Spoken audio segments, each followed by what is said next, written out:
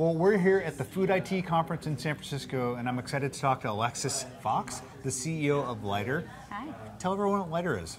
Sure. We are a meal planning technology company, so we build software, and we partner with influencers. These are people who are leading healthcare providers, they've written books, they are filmmakers, they're celebrities, they have a nutrition philosophy to share with the world. We partner with them, and then we customize their nutrition advice for their audience. And then we're integrated into grocery delivery so that we can then have the groceries delivered to someone's door. So it's a food personalization service layer, Yep. and you are working with people who have audiences that want to tap into them and then ultimately deliver some sort of service through like food delivery. And so it sounds like a multiple layer problem that you're kind of dealing with. You're bringing people together. Sounds like. Absolutely. Yep. And it's like, wouldn't it be great if you like worked with someone like Beyonce? Don't you actually work with Beyonce?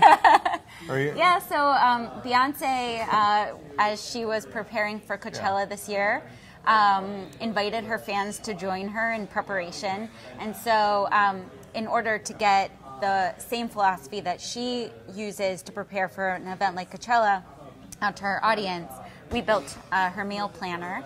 And then it's integrated into grocery delivery, so you can watch Beyonce on stage, say, I want to look like Beyonce, and then a few hours later have a bag of groceries delivered to your door that is aligned with how she eats, and then also customized for you.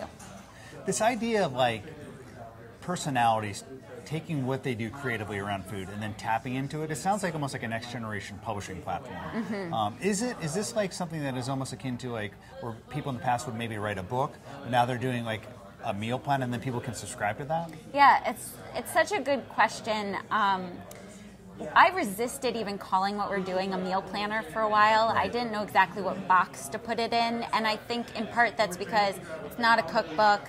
It's a behavior change technologies. I mean, there's a lot of depth to the tech that we're bringing, but at the same time we're delivering content to people so that they can go on a journey alongside the person who's inspired and motivated them. And we work with Beyonce, but it also has very serious implications for healthcare, and we do a lot in healthcare as well.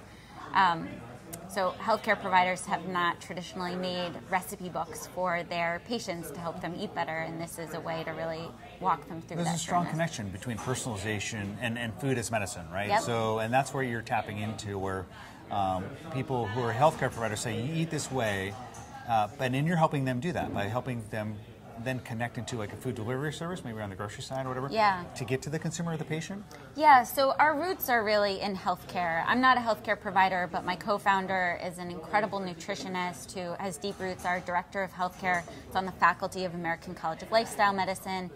And healthcare providers who are starting to really see that food as medicine is hopefully the future of medicine, and that we can start to really prevent chronic disease as opposed to just give people pills at the end of when they already have it. We've been able to connect that trend in food as medicine with grocery delivery. So we have integrations with Instacart, with Peapod, soon Amazon Fresh, and that enables you to go to your doctor, find out you're at risk for heart disease, and then once again have a customized heart-healthy meal plan made up for you with the groceries delivered to your door to make it more convenient. It can't quite be a pill. Right. Food as medicine probably will never be that, because eating whole foods and learning how to cook is important, but we can try and get as close to that kind of convenience as possible. So you partnered with a number of the companies, like you said, Peapod, for example, and the grocery companies. Are they excited about this idea of maybe creating more personalized shopping for people? Is this like something you're seeing a lot of excitement from? I think over in the grocery delivery space, there are a lot of problems to solve. Yeah. Early on, I looked at grocery and looked at kind of meal kits, and I said, I do not want to do supply chain logistics, food supply chain logistics. It just seems really challenging. So I think a lot of them are primarily focused on just nailing down the economics of that and the work of getting frozen kale to your door. That's a hard problem to solve. But of course, we're sending users to them, so that's never a bad thing, and we're able to curate the grocery store. As we move into this new world where food is coming online, it's the first time in human history that our food supply chain is becoming digitally visible, we really have the opportunity to be able to curate groceries for people, and I find that really exciting. I think they think it's exciting, but they have a lot of problems to be solving. And from a consumer perspective, do you ever touch a consumer with like a lighter app, or is this all largely a B2B type of business where the brand that touches the consumer is like maybe the Beyonce experience or app, or the Beyonce service, or group health experience? What is actually the consumer see, and is it ever lighter? Yeah, so both. Both, okay. Both, yeah. So we have an app. I think that keeping people connected to the person who motivated them is very powerful for the end user. You're not just making your smoothie, you're making the smoothie that maybe Beyonce recommended. So I like keeping that connection and us, just allowing that connection to exist. Do you guys see yourself ultimately being a part of the consumer kitchen in a way, like you may ultimately not only help people select what their groceries will be and what these meals will be, but also kind of getting into that cooking experience a little bit? I mean, as they get the groceries we're already in the cooking experience in that we have cooking videos, we're teaching people how to make the recipes.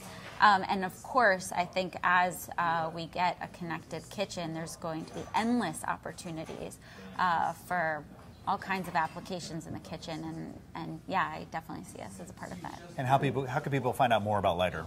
To find out more about Lighter, you can go to lighter.world, and then we're all over the internet, but it's not always easy to find us. Great. Hey, well, thanks for spending time with me. Yeah, That's been great. Thank you.